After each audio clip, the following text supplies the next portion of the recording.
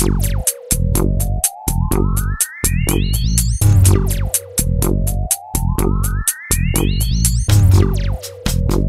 Audi TT has been a favourite among sports car enthusiasts ever since the original made its debut more than a decade ago. Part of the reason for that popularity was the fact that the production car was so close to the concept that was shown for the first time in Frankfurt in 1995. It brought mainstream thoroughbred sports car motoring to a broader audience for the first time. No wonder the original TT was a hard act to follow, and it's true that the second generation TT, which made its world debut in 2006, lacks some of the design originality of its predecessor. That said, it's a larger, sleeker and more sophisticated car, and like the first generation TT, it's offered in both coupe and roadster versions.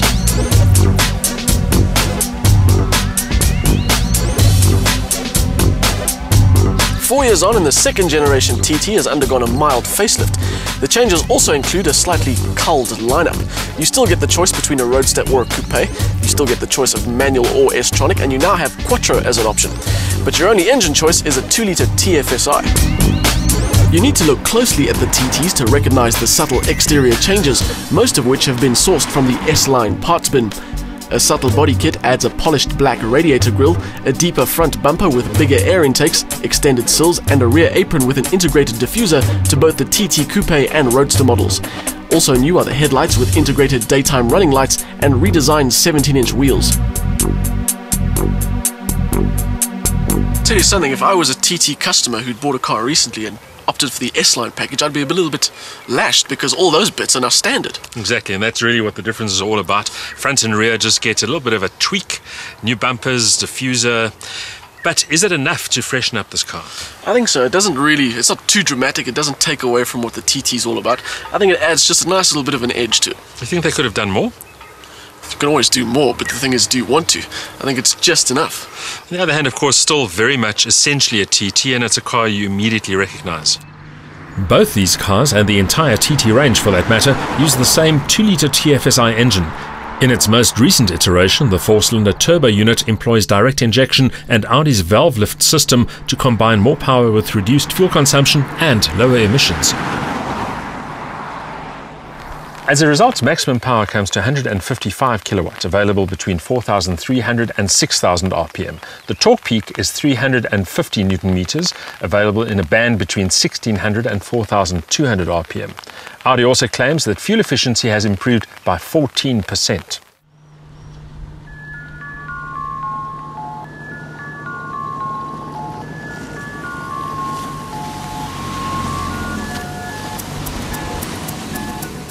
That means a combined cycle fuel consumption figure of 7.1 litres per 100 and a CO2 count of 164 grams per kilometre. Now those figures are for the S-tronic equipped coupe, but the Quattro Roadster with the same gearbox has figures of 7.4 litres per 100 and 172 grams per kilometre. At face value, the cabins of the TT Coupe and Roadster have remained virtually unchanged. It's still a snug and well-packaged cockpit with ample space for two and particular focus on efficient ergonomics. Besides, the TT cockpit sets the tone for the rest of the Audi range as far as the quality of fit and finish is concerned, and that's still the case. These updated versions also get some extras, including Bluetooth phone prep, leather upholstery with head protection, multi-function steering wheel, and shift paddles for the S-tronic versions.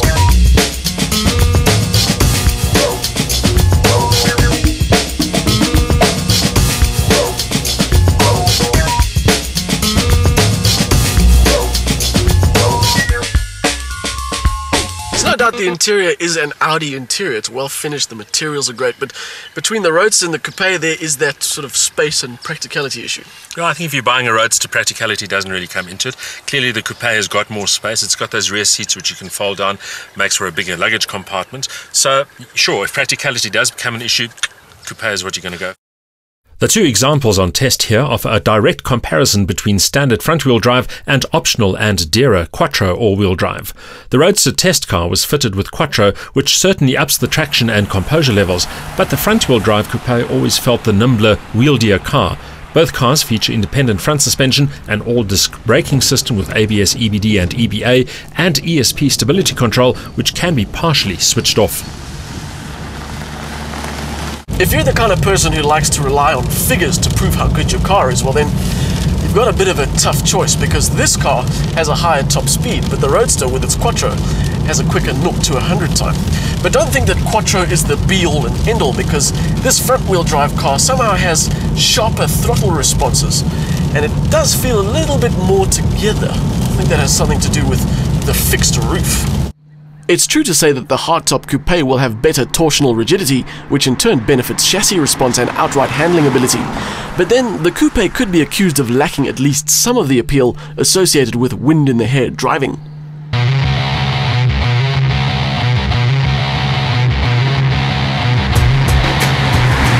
The best way to enjoy this Roadster is obviously with a top down, but the weather isn't allowing us to do that.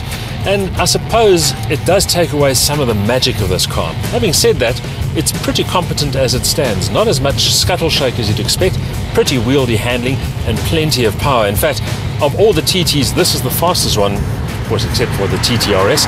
0 to 100 time, 5.8 seconds, top speed, 240 kilometers an hour. Yes, that's slower than the coupe. Obviously, this car not quite as streamlined, and the Quattro all-wheel drive system also means that there's more drivetrain drag. Generally, though, a very competent, very enjoyable sports car. In essence, these latest updated Audi TTs remain faithful to their core values. These are neither hard-edged speed machines nor exclusive exotics, but they do offer an attractive mix of swift performance, wieldy road manners, a comfortably appointed interior, and a shape that still attracts a lot of attention. For many, the dilemma won't be one of choosing the Audi ahead of its rivals, but whether to opt for the hardtop or the ragtop. For the Green Brigade, one of the most impressive aspects is the reduction in fuel consumption and exhaust emissions, which has been achieved without compromising dynamic talent.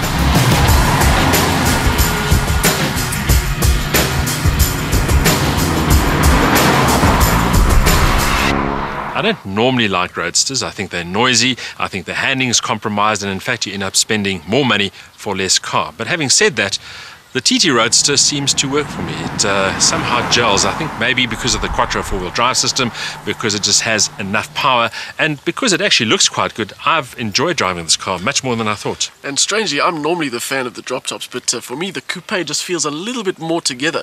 And despite the fact that it doesn't have Quattro, it just seems to respond a bit better. I mean, what you lose in grip, you make up with a bit more kind of involvement in the drive.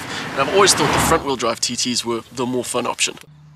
Whether it's the coupe that captures your heart or the ragtop that has you reaching for your wallet, there's one element that Dion and I agree on. These updated models could well be Audi's most enjoyable TTs to date.